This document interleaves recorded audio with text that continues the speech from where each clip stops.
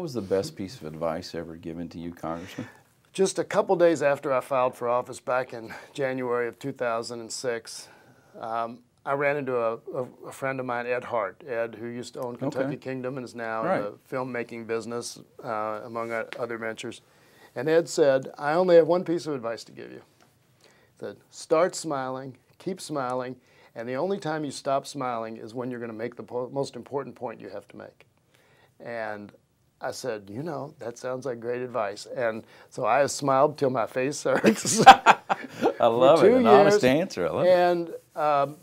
And it's wonderful advice. And I tell you what it does, because if you smile when you meet somebody, then their whole attitude will change. They may have thought you were the devil incarnate. And if you walk up to them, smile, and stick out your hand and say hello, it's totally disarming, and it enables you to go the next step, which is to talk and listen and establish a relationship. So I smile all the time, and that's a very clearly true piece of advice. I never really thought it of it. is. You're right. And I've given it to every budding politician that I know. Right. I said, keep smiling, keep smiling.